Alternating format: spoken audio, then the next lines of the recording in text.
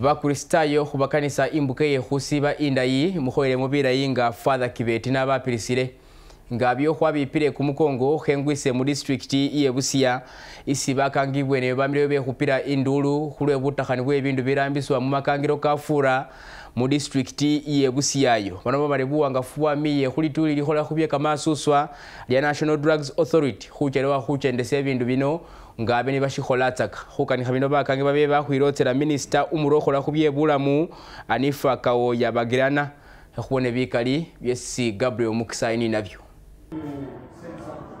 waliwo budinyo obwo butabanende malesi kamala lende bihosesebwa mu ndero ekitasi nasirala hwetololo lugala lwe Busia esitataganye emberesa yebyo bulamu mu situndu sino bino byosi biberewo olwenyuma lwa State Minister owa Health ali in charge general duties Anifa Kawo yabagirana obanga asiyaliraho endero kitasi nasirala Koti Masafu General Hospital, Dabani Hospital and the Busia Health Center for Ilange Red Cross. Oho sinzira nende basawo babola batinocho hwewunja bamarire banga eriyere myosikine nibatafuna malesi outlet National Medical Store. Esiruba na hananti siru halubisya obulamu bwa baluwa yemundero kino.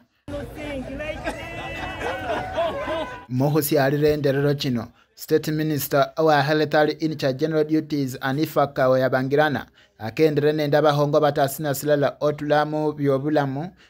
mulugala lwe Busia ofisi ya RDC nenda bahulembese batasina silala Kawo yabola ati waberewo budinyo obutataganye aba National Medical Store obana hananti sibaluwo holo mulimo kwa mubiha nibino balubona ati malo tataganya kutundu kuno kwosi okwebutulali oba wa Uganda. Have been told and you are aware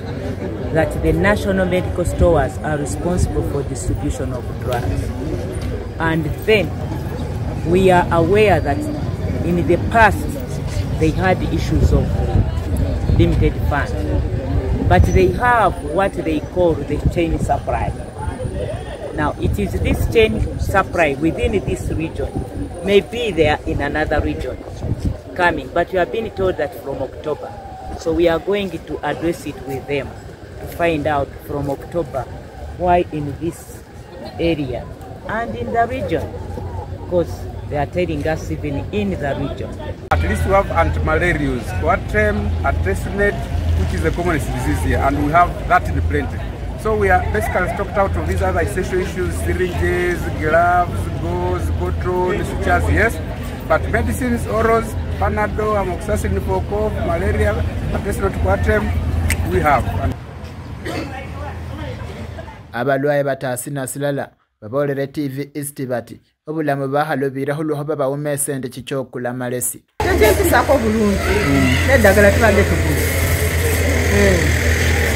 edagala tubadde tukulu otujja mu nedagala temuli batutuma kugula ne tukulu okusanga mu nedagala kubeda edwalo lya gavumenti kubanga nange ne mwezi gwenyini gulu najja wano ne bampa edagala esimiranga era namala nekola si nezizaayo ne bangamba teriyo kati kweri dala gavumenti dagala ya taso yesirimu bibuletya mu ddwaliro lya gavumenti twagala dagala nga zimala mu gavumenti twagala wali mu wadi y'abakyala nga era rumu emala saawa ndala ne wali bakyala